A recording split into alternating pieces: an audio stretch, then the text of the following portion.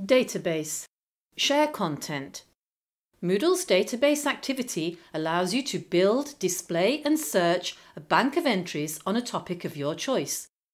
These entries include files, images, links to websites, text and more. They may be moderated before approval, commented on and rated. Accessing it with the teacher role, we see 3 dots to the right for editing, deleting, approving and unapproving. Database activity entries can be displayed as a list and individually in single view. In this database activity, Beautiful Places, when the entries are displayed in a list, we see a name and image along with its location in the world. If we click to access single view, we can also see who added this entry and when. All of these options and more can be set up when adding a database activity. So let's explore it now. Our teacher adds a database activity by enabling Edit Mode top right and then clicking Add an activity or resource. Database is an activity because learners interact with it. Click once to go straight to the activity, or click the I icon for more information and then the Add button bottom right.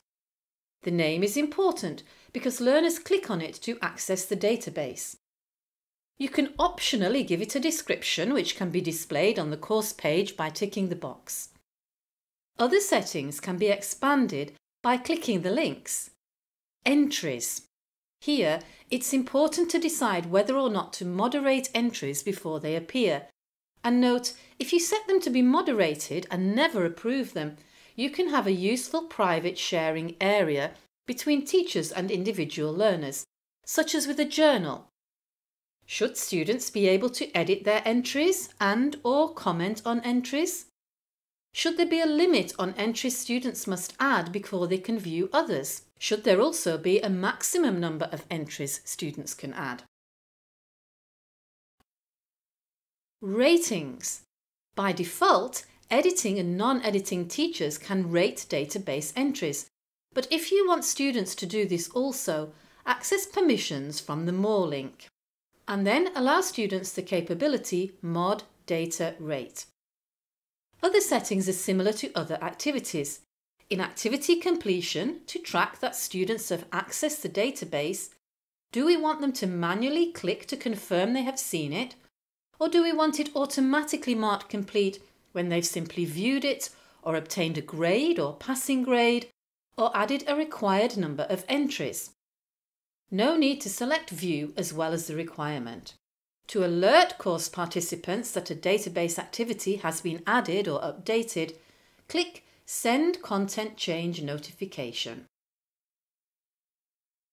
After clicking Save and Display, we come to a Start page where we can choose either to create our database activity from nothing by creating new fields ourselves, or to import a preset, for example from MoodleNet, or to use one of Moodle's presets.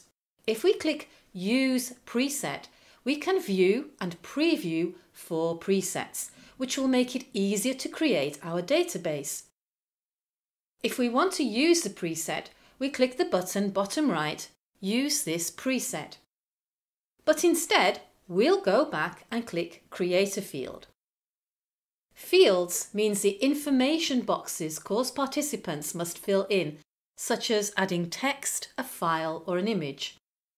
Here are the available fields. Short text is useful for names or titles of entries, and ticking required will force the student to enter something here. With image, we can specify the size of image for list view and single view. Usually list view would be smaller than single view. Finally, we'll add the coordinates field, so students must enter the latitude and longitude of the location. Templates. Templates define how you want the fields displayed. Anything done to the single and lists templates here will determine how they look. The Add template will determine what participants see when they click to add their entry, and you can also set up an advanced search template. The simple way to set up your database easily is to click the Save button for each template, as we're doing with the Add template now. But you can edit templates also to improve the display. For example, by removing or adding items from the Available tags on the left. Or, for instance, if you want the list view to display as a table, you'll need first to disable the code editor and then enter the code for the header and footer of your table.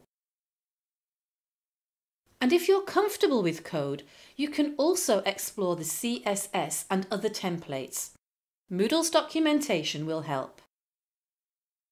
Now it's time for our student to add an entry, adding a name, uploading an image, and entering a geographical location.